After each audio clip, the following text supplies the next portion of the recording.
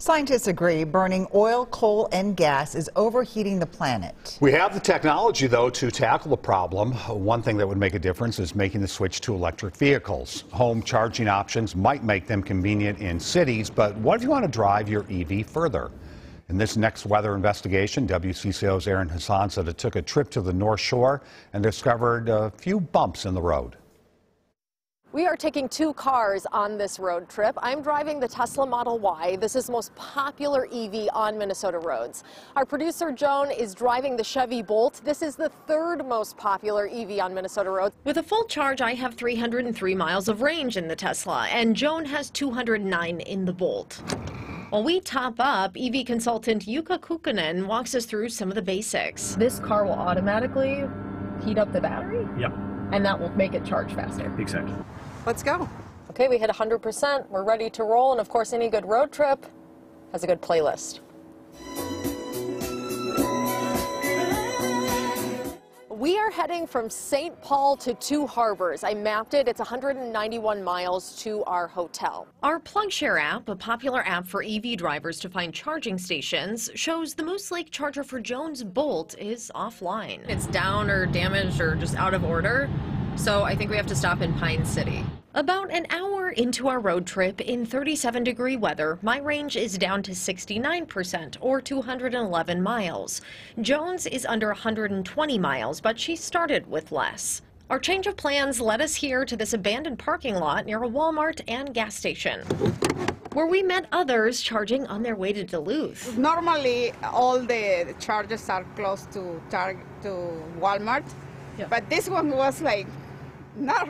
Okay, so this is kind of a strange charging stop? Strange charging stop, yeah. They say we made the right choice changing our stop. If it says out of order on here, would you take? I would believe it. After 50 minutes of charging, we feel confident the Bolt can make it 125 miles to our lodge. But we made a lunch stop in Hinckley to supercharge my Tesla. Say bye to the car. And hello to Toby's. While we enjoy some Minnesota road trip staples, Apple.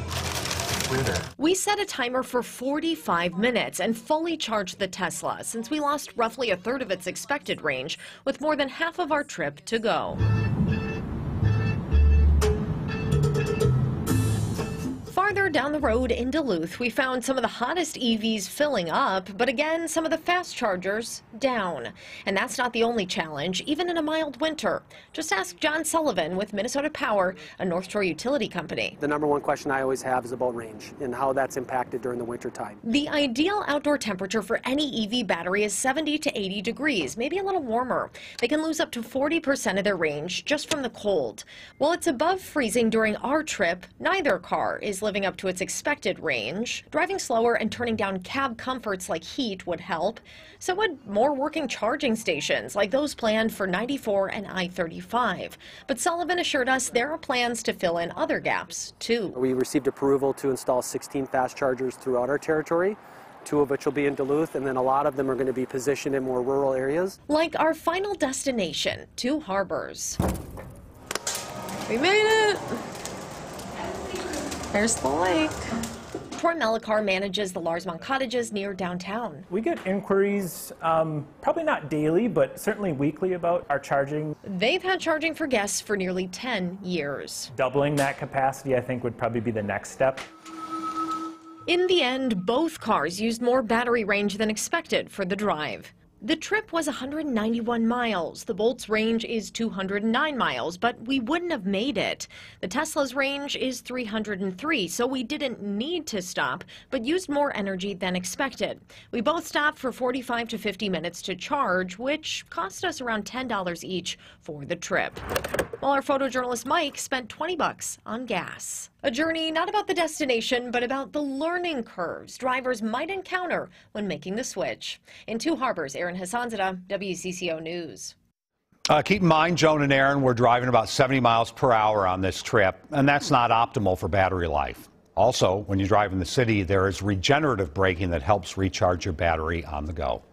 Tomorrow on the 4, Aaron's going to share more lessons from her road trip.